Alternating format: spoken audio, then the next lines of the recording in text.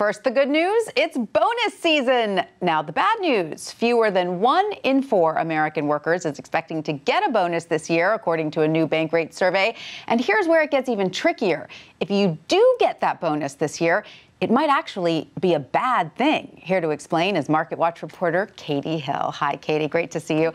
So first off, we hear that so few workers are expecting bonuses, but how many employers are actually planning on giving them? More than half. So this is actually good news. You might get a bonus. You might not expect it. You might get a little extra at the end of the year. So that's actually good news, 54%. So more employers are planning on giving them than employees realize.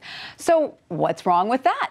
Here's the thing. So rather than giving us salary increases, they give us bonuses. So that means every year you got to work for that bonus. You don't get a nice little pay bump each year would be nice, but instead they get bonuses. So the bonus is coming instead of salary increases. Right. What do the salary increases look like this year? Very small. So they're usually below 3%. So this used to be, by the way, we used to get much bigger pay hikes, and now we get much smaller ones. So that's what's happening. We get very small raises, and instead they try to make up for it with a bonus, but usually that's only going to high-performing workers. So if you're somewhere in the middle or in the low end, not so Is this good. a temporary change, do you think? No. Oh, no. Every expert I talked to said this is not a temporary change. This is how companies are going to operate, because they don't want to have to just keep, raising salaries significantly. That is very costly for them. So they figure, well, we'll reward the people that perform the best and not the other ones. So it's variable income. So are they putting aside a higher percentage of payroll to variable income than to salary raises? That's right. So it's about 13% now going to variable income. By the way, that's up from about 7%, I think, of 10, 15 years ago. So it's a pretty big jump.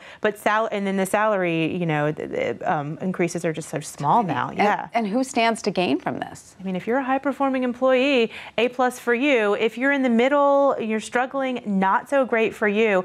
And yeah, this is probably going to be the way it is in the future. And so for most employees, if you get a bonus this year, don't celebrate too much, right? Don't spend that. Don't spend that bonus on a celebratory Christmas dinner. Don't take too much vacation, because you might not get it next year. Right. All right, Catey Hill. Oh, good. So good to know. Thanks so much.